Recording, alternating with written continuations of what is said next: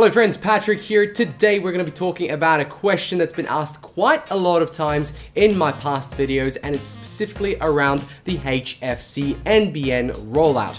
Basically, we're talking about cable, which is actually the coaxial fiber cable. That's the name of it, and it's actually a much more powerful cable than just your standard copper. And we'll get to that in a second, but let's talk about what it has been, the history of it, and what it is today.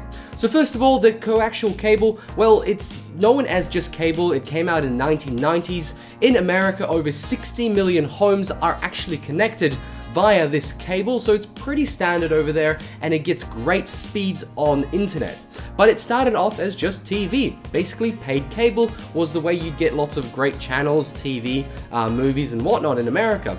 And when it landed in Australia and New Zealand and really the rest of the world, it did not have the biggest uptake. Not as many people got connected to this HFC cable, and those that did had a pretty good experience, especially due to the fact that most satellites didn't have the best quality at the time, and so you were able to get your paid TV really well connected.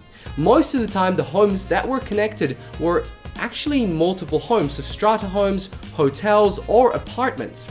And the only uptake was about 4 million homes in all of Australia. So it's not the biggest amount of people. It's not something that goes, oh, there's so many people with HFC. So it's been really on the back end of all topics about NBN, because most of the population in Australia is on copper networks. So this cable, the HFC cable, it was used for paid TV. Sooner or later, they figured out they need another way to connect people to the actual internet, and they decided that this cable could actually be used for it. So in fact, most homes in America use cable for their internet.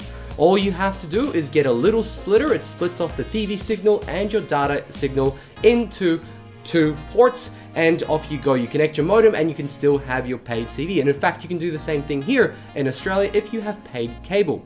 If you don't, you just straight go into your modem, as you can see here. So what's the benefit versus copper? Well, copper is a much thinner cable. It has a lot less shielding around it, and it can go less distance. So as you see in this graph over here, you can see that the actual cable speed changes quite dramatically as the distance gets on. And copper isn't very good at this, and so it's just terrible at it. So people with fiber to the node will get much worse speeds on copper if they're very far away from the node. Same with the curb, but less so because it's much closer to your home. HFC cable, on the other hand, don't suffer as much from this issue, and you can send a lot more signal, or not so much more signal, but at longer distances at the same power level, and therefore you might not lose as much speed. So if you are connected to the HFC and you're very far away from the node on your street, you might actually perform much better than the same person with a copper connection. So in the 90s, the connection was called DOCIS 1.0. and people could get the speeds about 8 megabits, which was actually insanely fast for the time. And as upgrades started to happen, we had version 2, 3, and 3.1, which NBN Co said they're going to be implementing in 2017. So DOCIS was actually supposed to be getting speeds of about 500 megabits per second. The speed isn't really affected by the cable itself, but more of the hardware behind it. And it is said that to get speeds like that, the hardware that you have to implement is very expensive. This is just a rumor that I read online, and it might not be true, but to actually connect the HFC, it's a little bit more expensive, but a lot less work, because you just put a node in and off you go. So price-wise, your plans won't change. It might be a few dollars difference depending on ISPs, but most will provide the same plan on copper as they will on HFC. And in fact, HFC will perform better in most situations. However, not everybody has actually HFC. Out of those 4 million people, there was a point where the government actually paused connecting homes to the HFC. There was this weird moment in time where they said, no, we're not connecting anymore because we've got satellite, we've got the 4G, 5G, and NBN's just around the corner. But out of those 4 million homes, only 2 million were actually connected. So what NBN's going to do now is connect the rest of those 2 million people with very minimal work and have around 4 million people total on the HFC bandwagon. Now, I had an experience with HFC about 4 years ago. I was at a friend's house. We had a LAN, we played some games, and they had HFC connection to their home through their cable. It was an older area, but they had some sort of connection done, whatever it was. The speeds were absolutely incredible at the time. Most of the time, everybody else was an ADSL 2+, and this house had HFC, and it was incredible speeds. Very little data. We ate the whole data in one night, so the homeowners were not happy, but it was incredible speeds at the time. Now again, HFC can suffer from a lot of problems that other copper networks can potentially have also, which is old cables.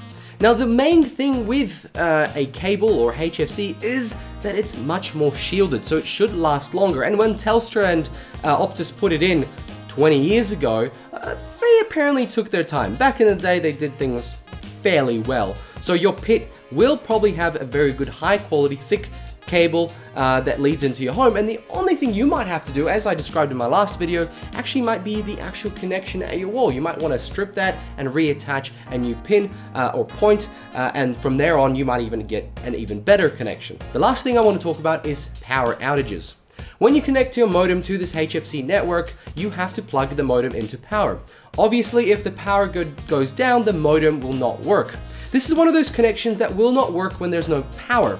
Comparably, when somebody has fiber to the premises installed, they actually get an NBN battery, not by NBN, but they also install a battery to make sure that if your internet goes down, you get about half an hour of connectivity still able to use your internet. Because once you go from normal telephony lines to the HFC or the NBN, your normal telephone line will get removed. And if you remember, if you have a telephone and it's plugged into the walled socket, your telephone RJ45 socket, it actually works even when the power is out. That won't happen anymore. So if people have medical devices or if there's an emergency and you want to make a call, one of the downsides here is that you won't be able to use it in a power outage unless you have fiber to the premises with a built-in battery. However, even if you were to get a power outage and get a battery connected to this modem, apparently it still won't work. So I looked it up on NBN's official website and they themselves said that. Unfortunately, there's no way to connect it, so mobiles and emergencies still might be your best choice. So, in summary, HFC is definitely a good thing. You're gonna get speeds that are offered on the NBN plan, so 100 down, 40 up. In fact, you're gonna get better speeds than most fiber to the node people. And in the future, if things go positively and NBN or the government decides to upgrade, you could potentially see speeds of up to 500. So HFC is a fantastic solution. Unfortunately, right now only 2 million people have the ability to connect, and the rest of the 2 million people will potentially get connected, but 4 million homes is not really enough to make a huge dent in what we would call the third world version of internet in Australia. Friends, thank you very much for watching. I hope this has given you a bit more information about the HFC network. It's definitely better than fiber to the node, but your experience may vary, but don't get scared when you hear that you're gonna get connected to it. It actually could work out much better. Hope you enjoyed this video. Please like, subscribe, let me know what you think below. If you are connected to the HFC network, let me know in the comments below what speeds you're getting so everybody else can kind of see it, but I'm really interested in what the actual real world experience is, apart from what people say online. They're saying they get good speeds, but let's see if there's people out there having terrible speeds, because sometimes you're gonna suffer from the same problems that other people do with internet. Dropouts, things like that. You might end up having to change your ISP to a less popular one with more CVCs. Thanks for watching, and I'll catch you guys in another video.